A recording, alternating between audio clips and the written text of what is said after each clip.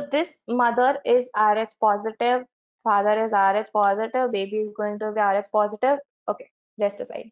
Now, what has happened? There is some fetal maternal incapability. Why? Because the mother is having an O blood group.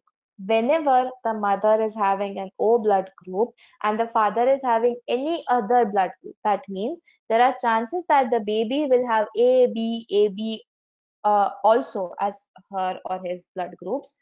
There is a chance of ABO incompatibility. Okay, now suppose this baby also has A positive blood group, mother has O positive blood group. So the mother's body is having two type of antibodies. First is her anti-A, just write it in small, and then is an anti-B. And this particular blood of the baby is having only anti-B. Now, what has been noticed in patients is that your whenever you have O blood group, your antibodies can either be IgM or IgG. Okay, some are found to be IgG, and these IgG antibodies will enter the baby's blood via placenta and it will hemolyze.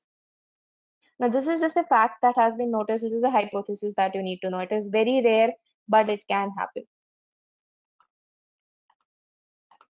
So yes, that is the answer. It is a rare cause of newborn hemolytic disease. That is a ABO incompatibility. It can affect any child. It need not affect the second child or the first child.